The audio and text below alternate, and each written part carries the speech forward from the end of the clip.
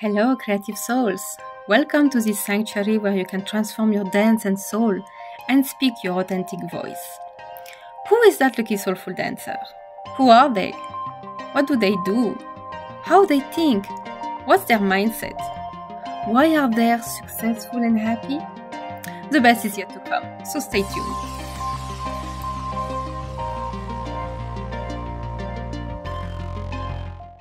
This is my definition of what is a soulful dancer. It's a dancer who is totally aligned with themselves.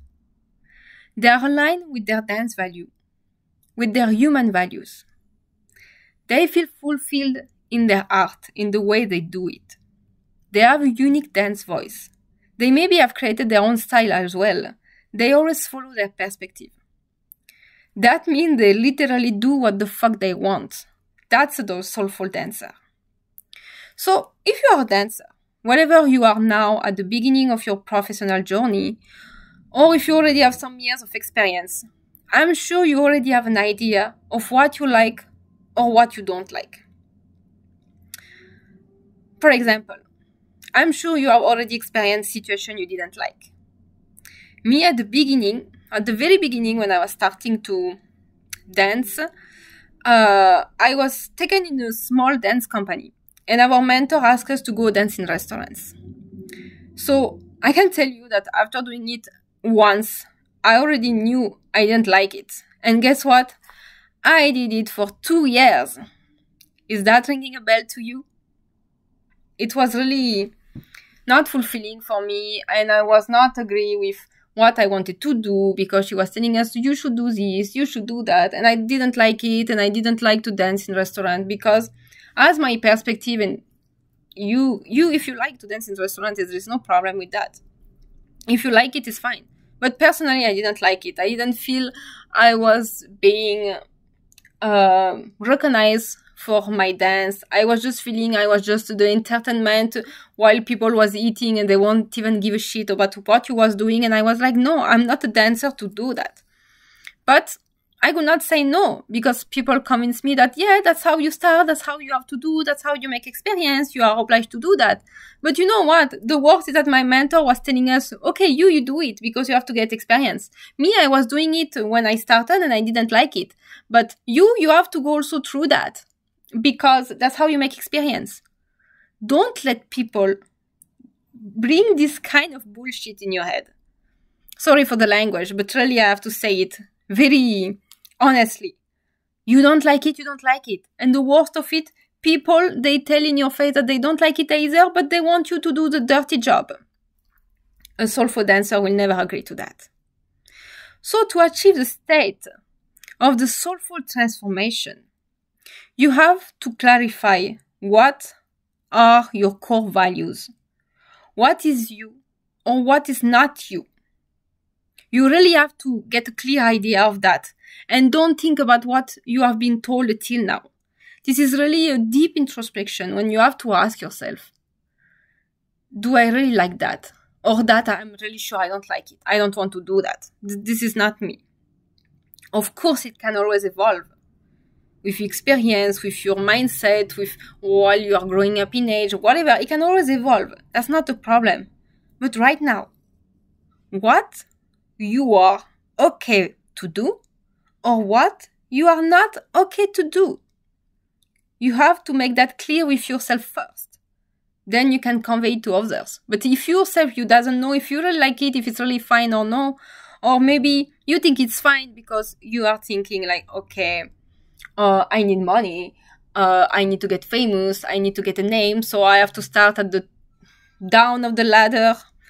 I don't really agree to that because then people will think like, okay, you are a restaurant dancer, for example, and they will only propose you that because they think that that's what you want to do.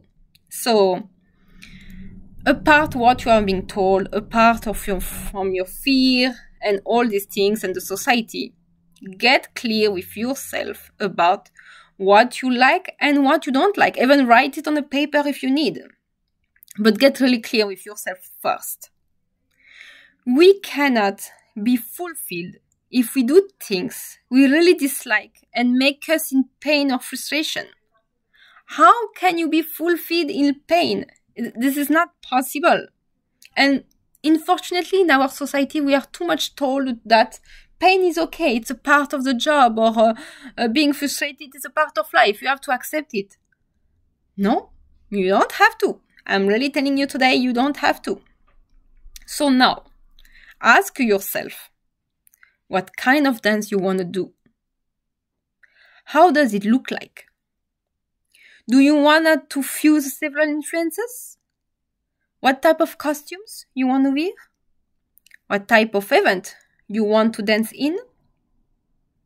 What type of dance contract you want to get? What kind of places? Which kind of places do you want to dance? What do you really want to do in your dance?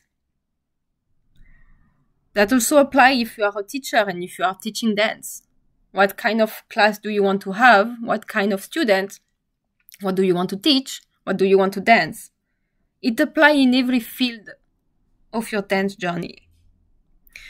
So, once you have those answers, then you have to switch to the mindset of that dancer who is aligned, happy, fulfilled, and accomplished. That means you must, from now, choose to only think, have thoughts as if you are already that soulful dancer. Switch your inner conversation and affirm only in the life version you dream to be. For example, know that first, what you are thinking all day, how you talk to yourself. You know, when you are in silence and there is a lot of deep conversation going in your head with yourself, or when you are visualizing some situation or keep dwelling in the same situation that has been stressful for you, that has been not fulfilling, you know that inner conversation, you have to switch it. We are too much used to think in a negative form. So when I said you have to affirm, it means how you speak to yourself, what you speak to others, your thoughts, your inner conversation. So for example, from now, you have to always think and tell to yourself, I always get the dance contracts I want. I am the best. I am so successful. My dance skyrocket. Whatever, you have to affirm something that's aligned with what you want. If you start to think, oh, anyways, I will again do this contract and I don't like it. Anyways, I never get the contract I want. Anyways, I'm not understood. I'm always rejected. I know this kind of thoughts. I had it before. I had it for many years because no one told me that that if I change my thoughts, it's going to change my reality. I was absolutely not aware of that. Because if you persist and you discipline yourself and your thoughts in the direction of your dream life, I can assure you that it will manifest in the 3D reality. What I call the 3D reality is like the life we are living in physically. And we are too much used to think that we don't have any power of it. It is here. We are defeated to face it. This is not true. If you change your thoughts, just changing your thoughts is a yin of action. That changing your thoughts itself will bring you opportunities and to the direction of your dream life. But you have to be persistent because the 3D reality will take little time to align. So I'm planning to release more contents of manifesting your dream life and to really get your dancing dream life. It can be also your personal life, but everything related to mindset and manifesting. I'm really planning to release a big masterclass on that or a mini course. So please stay tuned if you want to know more about it and if you are not much aware of what means manifesting. So right now, I guarantee you that the transformation will be huge. I'll guarantee you it won't take months or years. As soon as you decide to be that version of you are dreaming about, and as soon as you decide to take the action of changing all your thoughts and flip all the negative and unfulfilling ones, the reality will already start to shift. It can already start overnight. But you have to build that consistency. So, let's be honest. Today, I already gave you, in that very first podcast, very important keys to take to lead you to the path to achieve the soulful dance dream and even more. If right now, I want you after this podcast, and anytime you have the time today, to answer first the clarification question about what you want to be, what is your soulful dreaming dancer, how they look like, what they do, what they like, what they don't like, what they accept, what they do not accept. Clarify that, and then once you know that, you change all your thoughts from now that everything is always going in your favor. You are so successful. Your dance is the most wanted dance. You always get the contracts you like. You feel so much fulfilled in your dance journey. Your dance journey is perfect. Once you flip to those thoughts, and even if right now the 3D reality is shitty, doesn't matter. Shift to your thought, shift to your mindset, and things will start to move in the direction you want it. Seriously, after that podcast, you cannot go back to your old life and keep going through the same shit over and over, thinking you don't have a choice. Hell yes, you have the choice. And now you know where to start.